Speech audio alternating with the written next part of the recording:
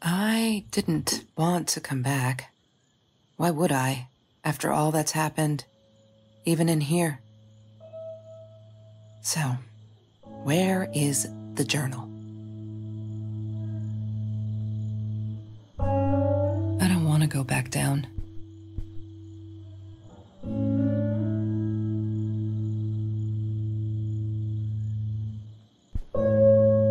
Don't need to go in there. That's the bathroom.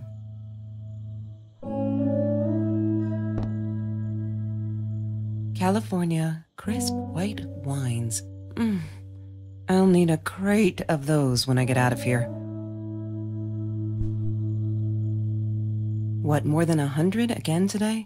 Glad I don't have to deal with that anymore. No, that's her parents' room. Look, Mr. Torres, I'm happy he finally got remarried. A honeymoon in the Bahamas. Wish I was there with them.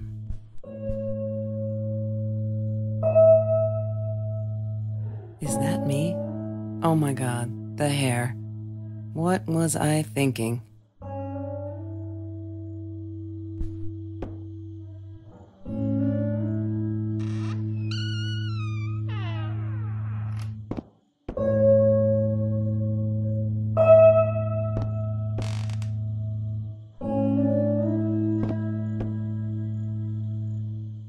Of course I knew it was her.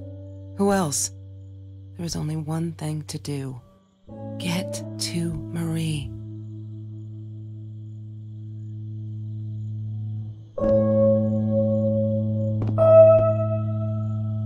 She wouldn't talk to me on the phone, so what else could I do?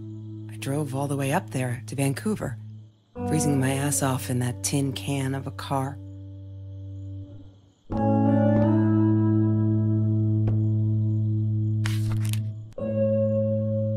Hi, Kelsey. Yes, I'm talking to you. I know you've been reading my journal. Can I ever forgive you for what you did? Honestly, I don't know. I'm trying really hard, but I don't know how. Because I don't understand any of it. You are my friend, and I loved you unconditionally. I did what I did because of you, and I stood up to him because of you. But you, I don't know. Right now, I can't be near you, so I don't want you to come find me. I promise I'll be all right. Marie. Except she wouldn't be. She would not be all right.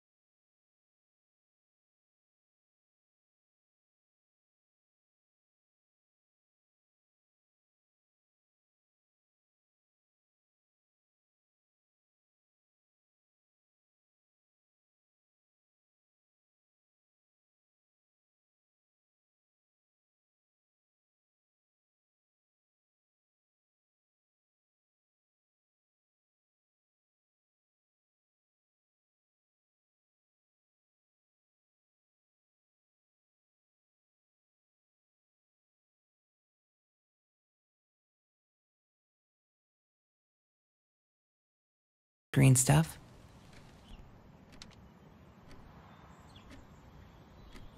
She loved being a birthday girl. Mr. Torres would take her shopping every year. I loved skinny dipping, but Marie insisted on wearing this thing. Really, I mean, it was Mr. Jones's pool, after dark. No one would ever come close to the freak. And he wasn't there, just to be clear. But someone else was. Mr. Torres gave me my own set of keys, so I'd feel at home. I loved him for it, but every time I used those keys, I felt a pang of guilt. Every Tuesday, the food trucks would roll in. Me and Marie never missed Jorge's tamales. When I was a kid, Jorge would put some aside, just in case my mom was too drunk to feed me again. I'm not a shadow person. Yeah, it took me all I had to convince her she wasn't.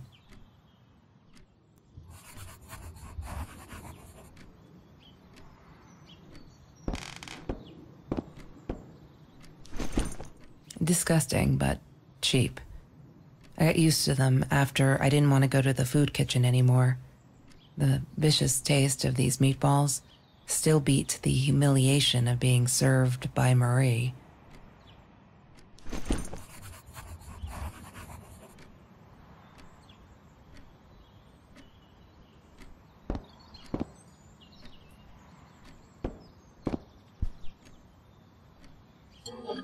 Mr. Torres loved that beer. After the robbery, he only had a couple left. Apparently they were hard to come by. Still, we decided to try a bottle once. Marie loved that label. She drew it in her journal. I remember that. All that happened later that night, I'm not sure. Maybe I don't want to remember.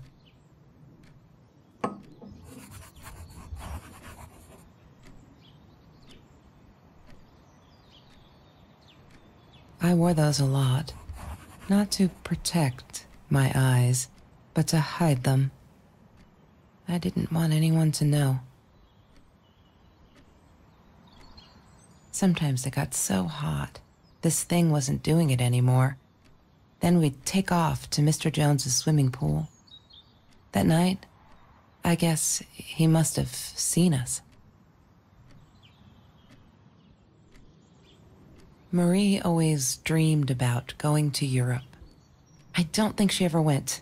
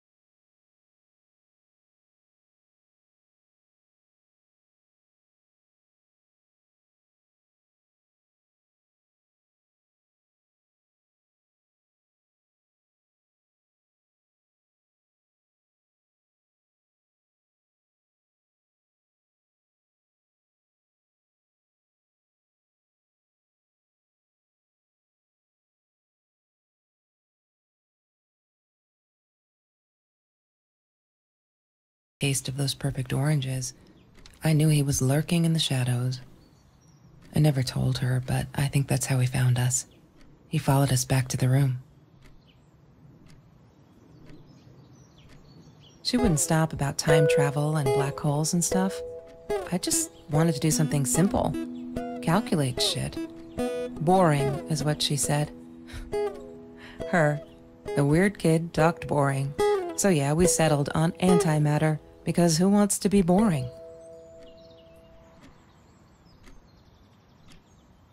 Ah, yes. The science project. Of all people, they chose to pair me with the girl from Food Rescue. Outrageous. But I got over it and chose to work my ass off. I had to if I wanted to get that scholarship.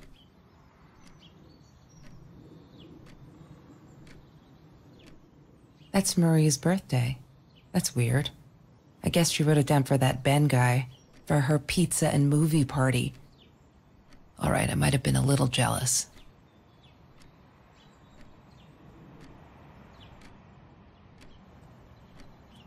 Chemistry holds no surprises. Love that.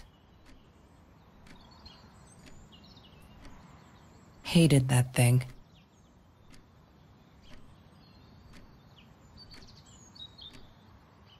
I thought I was so lucky.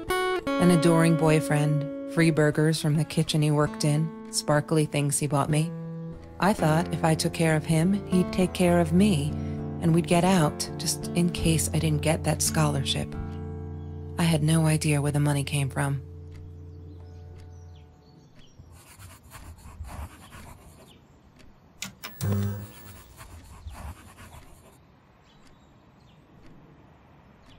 Have you seen this man?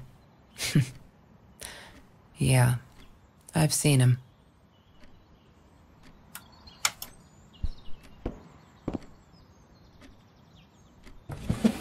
Mr. Torres and Marie were robbed in their own house, not long after we met at Food Rescue. He was stabbed, almost died. She was knocked out with a baseball bat. She was in the hospital for a while, stitches, concussion. She still had headaches, she said.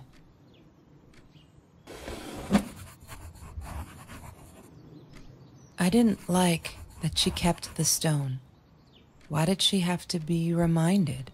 I told her I was sorry, but she said it was for me, to remind me.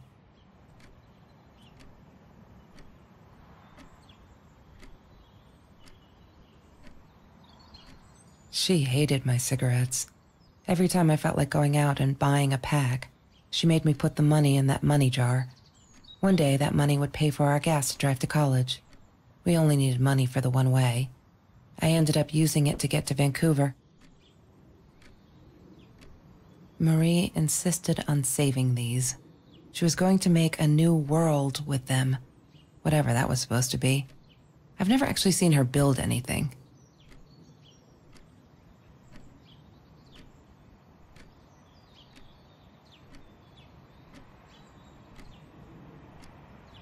There's no such thing as food waste. And don't I know it? The smell of garbage will be in my nose forever, and the taste of it in my mouth. I swore I would never be that hungry again. I didn't care what it took. He had money, you see? He bought me things. I was gonna wear these to the prom. Fancy, right? At the time, I didn't know where the money came from. She asked me why I was so angry all the time, and I told her because it's a dirty deal. It's Russian roulette and utterly unfair. The cards I'd been dealt, any player would have passed. I chose to be angry instead. But Marie, my friend Marie, she got me a new deck and suggested I deal again.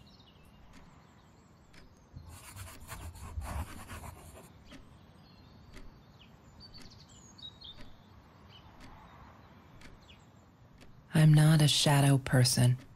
Yeah, it took me all I had to convince her she wasn't.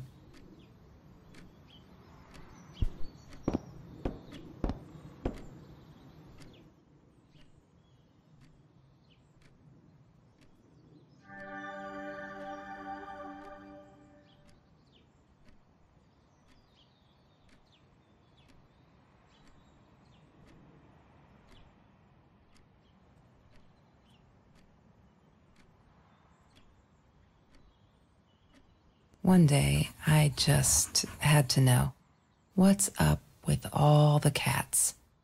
She said she admired them, that they were who they were without any pretense, that they had no fear of confrontation. She wanted to be more like them.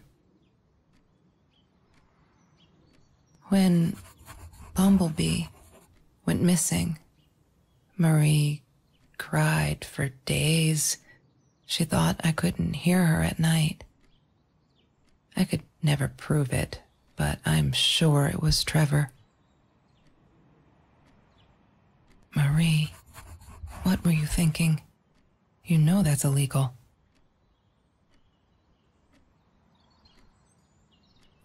Why does someone need to get hurt before we step up and act, for Christ's sake? If they had, none of this shit would have happened, and no one would have died. Oh no. Why didn't you tell me, Marie? No wonder you were so frightened. We never should have gone to the orange grove.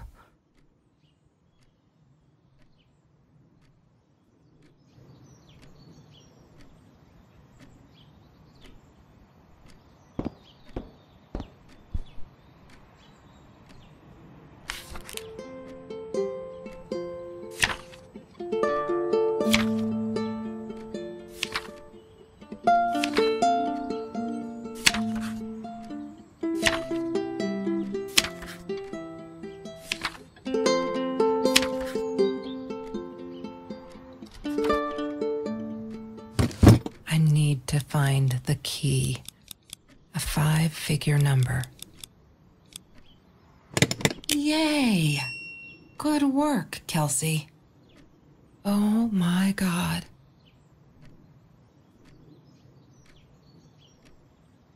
The past, like the future, is indefinite and exists only as a spectrum of possibilities. Stephen Hawking said that. I wish it were true. But there was nothing I could do about the past. It was definite as hell. Sometimes I didn't get Marie. I really thought a night by Jones's pool would help her relax. She used to love it there. But she insisted someone had been watching us. I just wanted to have a good time, and she was ruining it. So I said some things I shouldn't have.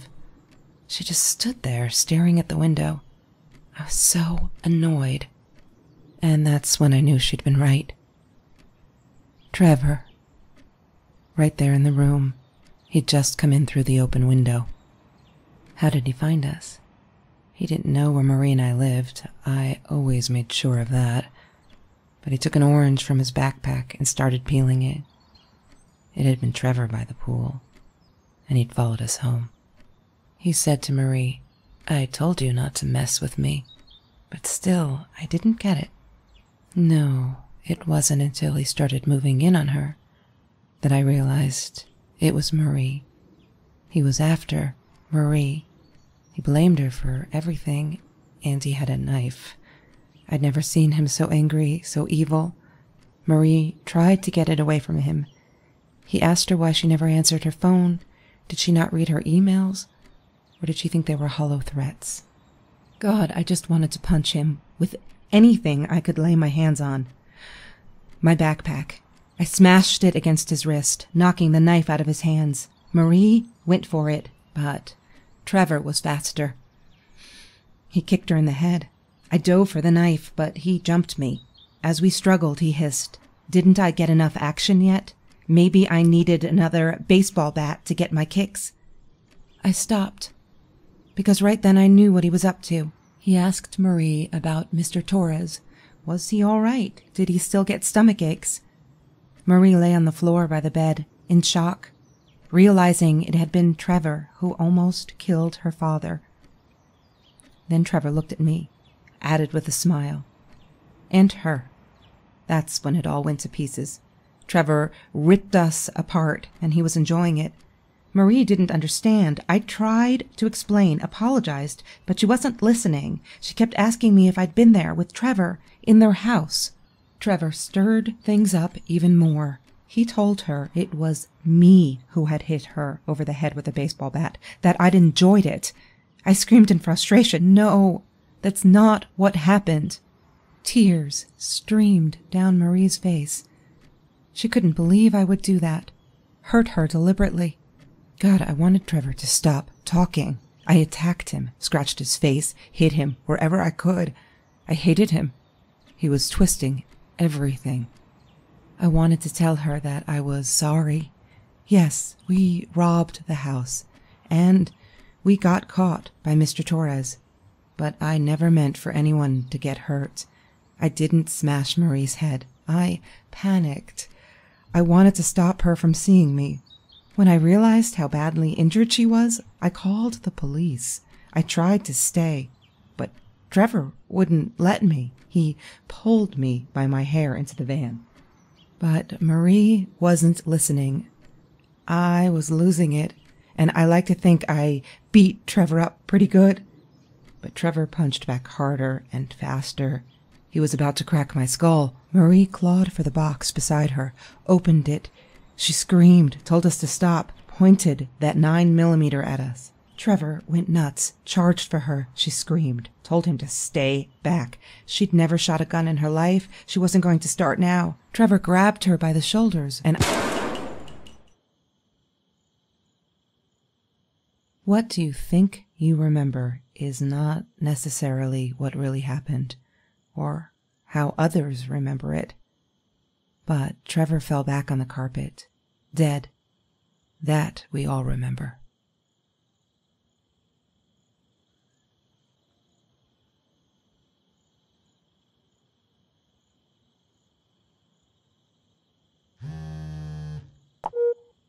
Mom, where are you? Did you get the journal? I'll be down in a minute. Aunt Marie is getting a little worked up here. She threatened to smoke a cigar. In your car. Don't let her. Don't let her smoke. I love that car. She knows you do. Get down here, Mom. You're taking, like, forever. I'll be down in a minute. Bring the journal.